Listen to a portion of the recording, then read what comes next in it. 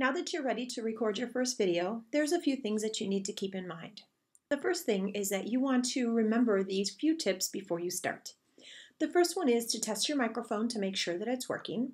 If your computer doesn't have a microphone installed, the microphone you can find on a regular set of earbuds works just fine. If you don't have a set of earbuds, you can always get one. The ones that they sell at Five Below for $5 work perfectly well. It's always best to open up the application that you plan to record before you get started. So whether you're opening Blackboard or if you're opening a specific program that's unique to your class, opening up the internet, anything like that, it's just a smoother recording if you have that ready to go first. Relay only permits you to trim the beginning and end of a recording. So if you make a mistake in the middle there somewhere, you can't cut it out. If you do need some more sophisticated editing features, the TLETC has a recording studio that has full Camtasia, which gives you all the editing capabilities that you would need to use a more sophisticated application. Patty McAnally can sign that out for you, and if you need some instruction on how to use it, either myself or Russ Pearson is happy to help. And the other thing is to keep your videos relatively short. Most people do stop paying attention after about 8 minutes, so if you have a long topic to cover, try to break it up into sections. If you are doing a full-blown lecture capture, you have to capture the full video, so there's really not much you can do about that unless you choose to stop your recording and start it again and just have a couple of short sessions. Now that you're ready, you are in your TechSmith Relay login panel. You're going to select your profile if you haven't already done that, and you're going to give your video a title.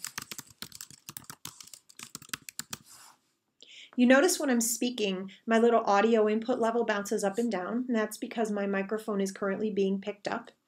There's a couple of things on this particular screen that I wanted to point out. You do have the option right here to test and make a 10-second recording just to verify everything functions correctly. When you do that, your title will be wiped out, so you'll have to re-input that. Up here on top, you have your logout.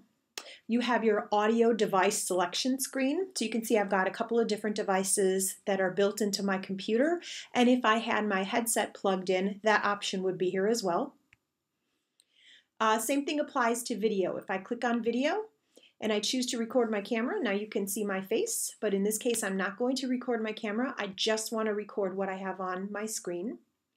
Hotkeys gives you the ability to set specific keys to perform specific functions. So whether or not you choose to use those is up to you. And then this one here, software update. If you are using your own computer for Relay, you can go ahead and update the software. However, if it is a college computer and you don't have the ability to do an update, you would have to put in an ITS request for that to happen. So once you're ready to go, you're going to hit record. You're going to get your little countdown on the screen here. And now it's recording whatever I have visible. So in this case, what I want to demonstrate is I wanted to demonstrate something in Blackboard. I'm going to demonstrate how to make a course available. So I'm going to go to my online pedagogy. You can see that it's listed as unavailable. And when I click on that, what the camera is doing is it's literally following my clicks as I move around my screen. So as I do this, I'm going to head all the way down here to customization and then properties. And on my properties screen, as I scroll down, I can go to my set availability and make my course available. Now this is my sandbox course and it really shouldn't be available to other people, so I'm not really going to make this available. This was just for the purpose of demonstrating how Relay can capture what I'm doing. I'm going to actually cancel out of this. And then when you're finished with your Relay recording, you can just go ahead to stop it and you'll see the trim screen. So I'm going to stop my Relay recording. And it's going to bring me my little trim screen. You see I have the ability to trim, as I mentioned, the beginning or the end. So I can move my little timeline up and down either way to decide where I want to trim it. It'll show you kind of the different scenes that present themselves. And I can identify where I want that to go. And then I would hit my trim button. If I've made a mistake somewhere along the way, I can actually discard this entirely. If I'm happy with my recording and I click on submit, it's going to send my presentation to the server. What that means is it's going to submit it to the CLC Relay server, which is housed here on campus.